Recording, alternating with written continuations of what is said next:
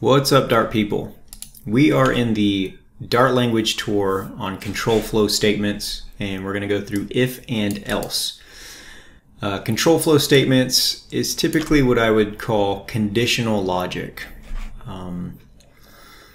If something's true, go ahead and do it. If it's not, don't do it. That's pretty much it. When you have a process flow diagram, let's see. You can have conditional, and let's see what that looks like. Yeah. Something like one of these. What are they giving us? All right, so this is what, in a process flow diagram, what conditional logic looks like. It's usually this little baseball plate kind of thing. Switches on. If it's not, go check this, right? So you have this sort of like process, this flow that you go down, and you're able to control that flow, which is why they call it control flow statements. And there's different ways to do that in Dart. Okay, if and else are very common. We use these in Ruby. For, while, do, while, break, and continue. These sort of things we don't really use in Ruby. We have other ways, like we have enumerables, where we say collection.each. We don't really use the for loop and while and do whiles. Also, we don't really do break and continue that much. Maybe there's just not a lot of use cases for it because I don't manually control the flow of stuff. I just operate on every object that I have, typically. Okay, yeah. Switching case, what is this called in other programming languages?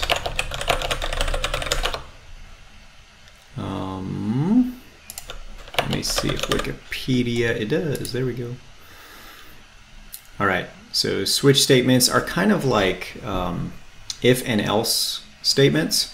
It's just a different way to do it. It's more clean sometimes, depending on what the condition is.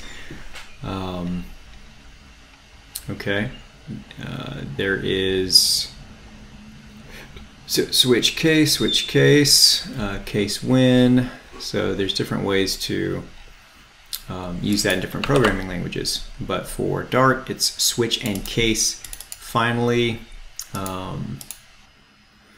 okay, the last type of control flow statement is assert, where if it's not true, it kind of causes your program to abruptly end. All right, so be careful using that. You can also use try, catch, and throw statements, but that will be explained on its own in exceptions. So let's look at if and else. Okay, it says there's an optional else statement. So if statements and else if, they're all optional if you want control flow or not, if you want conditional logic. But if you use if by itself, you don't necessarily need else if or even else. Okay, let's look at this. So I already took this idea that they gave us in, please format correctly. Thank you. I already took the example and defined, for example, this function is raining, and I just said, hey, it's true. But for example, this function that returns a Boolean could make an API call to some kind of weather service, and then you would return whatever that brings back, if it's raining or not. Maybe you have some input about a, some integer like a zip code or something like that, and then you use that. Right now we're just explicitly saying true because what I want to show is that this part right here, you can just have an if statement, okay? u.bringRaincoat. Okay, here's our u class. We have a bringRaincoat method that we've defined up here. We instantiate an instance of u. That way we're able to call u.bringRaincoat. And when we run it, it says, I'm bringing my raincoat. And if you want to be a stickler for grammar, we'll escape that single quote and say, I'm bringing my raincoat. All right, there we go. So like I say, format, it automatically puts it here. Sometimes you'll see people do this, right? Maybe that stays like that. Okay, so I've seen this before, where you have, it's a little bit different. It still runs, okay? The only thing is that the blocks are on their own line. Okay, else if that, do that. But I'm just going to reformat it there, and this is typically how you'll see it written, where this next condition is written between the following block. All right, if it's raining, bring a raincoat. Else, if it's snowing, wear a jacket. Otherwise, if neither of those turn out to be true, put the top down, because it's not raining or snowing, and that's what you want to do to your car. And we just have a car class up here. So just did some stuff to clean up this example that the Dart docs gave us. Okay, one thing to note about Dart is that you can't have truthiness or falsiness. In other languages, like the number 1 is truthy, but 0 is falsy. In Ruby, an empty hash like this would be falsy, but I think like in JavaScript it's truthy. So remember, in Dart, everything that you use inside of the conditional, inside these mandatory parentheses, okay, so is raining, it has to actually return a Boolean value. There is no truthy or falsy, okay? It needs to be Boolean, like that. Right. That was the take-home message there. Again, maybe you don't know what to do with yourself if it's not raining or snowing. This is still a completely valid thing here. You know, I could say it's not raining. Okay, if it's snowing, we're going to wear a jacket, so that's true. Did you notice how whenever raining was true, once it encountered a true statement, it executed the following code and then quit the rest of the program. Anything else that came afterwards didn't matter. So the order in which you structure your evaluations, or these expressions in here, that matters. Because it's only going to say wear a jacket when it's not raining.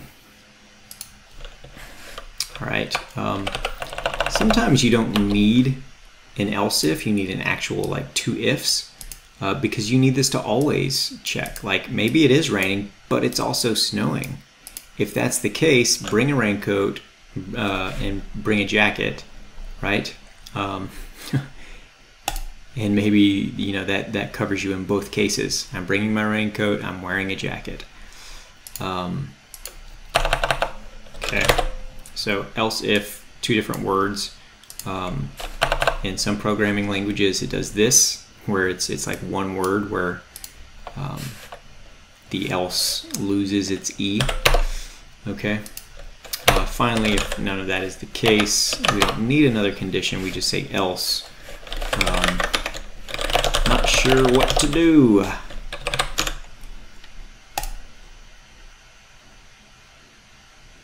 Okay. Let's say that that's false, and that's false. Now we don't know what to do.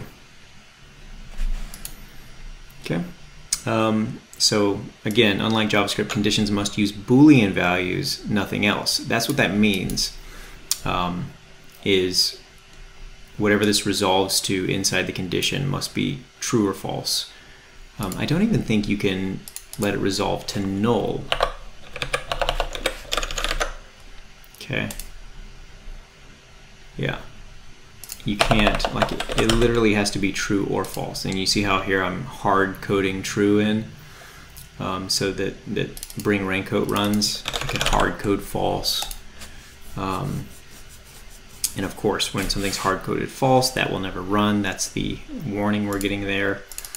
Finally, we want to be a little bit more dynamic and run a function to determine at runtime, or when this is encountered in the program, if it's raining. Okay. So that is that's the gist of if statements. Something else you can do is you can convert these into ternary statements, and that's where you use a little bit of a different syntax, and it goes something like this. So I'm going to convert the thing at the bottom to a ternary operator. I'll say, is it raining? Do this thing. You bring raincoat. Else, now,